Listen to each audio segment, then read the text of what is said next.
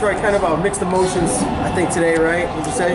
Yeah, I would say. I mean, we had some matches there we felt we could win, and I think in Sarah's match, I think she was in on the legs 5-6 times. You got to finish. You got to be able to finish those holds, and so I think that was the biggest thing there. And then you look at Allie's match. She came out and gets the first score, but the girl was dangerous, and we knew she had those double overhooks.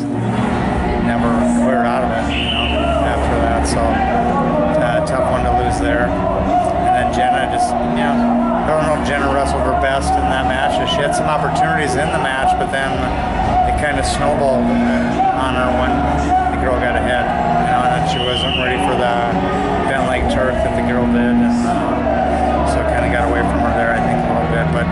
But I thought Forrest wrestled well, very strong, tough. She looks confident when she's out there, and so I thought she wrestled well. And then I think Adeline is just so efficient right now in what she does. There's no wasted shots.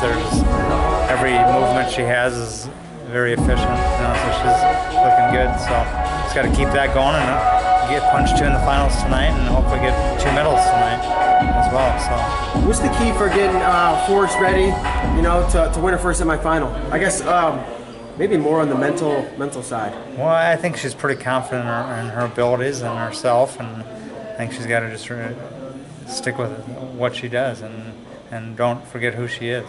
And I think the magnitude of the event, she's been out there already, and it's a semifinal, but it's the same size mat. It hasn't changed. So I think just be ready for the to just handle it emotionally, but just really do what you do. What's it like to finally have the Olympic spot qualified? It's the first one for the United States. Yeah, it's good. We need, that's a huge thing this year, so to get that qualified. But now that we got the qualified for Adeline, it's just, let's move on and punch yourself into the final and give yourself another chance at a world title. I think with Adeline, we all just always think she's going to win, but it's not that easy, right? What does she have to do to not go on cruise control and not just, I'm going to show up and win? Well, she knows she's got a formidable opponent tonight with Vulcan from Germany. Very strong attack. She's got a good strong double and single leg, but again, Adeline, you just stay what she does. She sticks to her game plan. She's confident in what she does. She's been here before, and she's got the experience. So you just really have to stay with her strong attacks.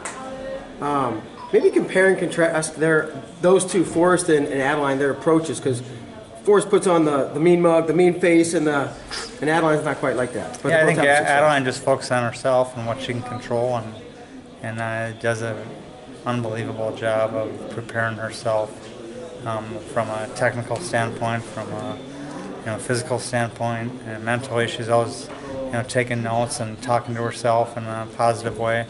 I mean, one of the strongest, mentally strongest person I've ever been around. So it's neat to see. Yeah. Very neat to see. And I think Forrest is just, she's a fighter.